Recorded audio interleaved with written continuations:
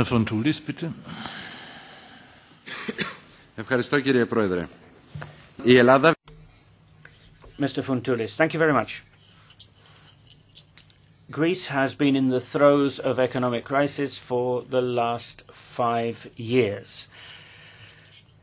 Unfortunately, Greece is now having to implement a third austerity program. Greece is being given the same medicine for a third time that has already failed twice. Greece is dealing with a huge refugee problem at the same time. And it's not a Greek problem, it's a European, if not a global problem. Unfortunately, Germany has unilaterally suspended the Schengen Agreement, and so these people are now stuck in Greece.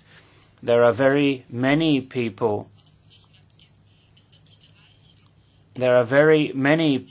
now in Greece at the onset of winter. We have people sleeping in the streets on town squares. What is going to happen to them when winter sets in? The situation is going to become very serious indeed, in my view. Thank you.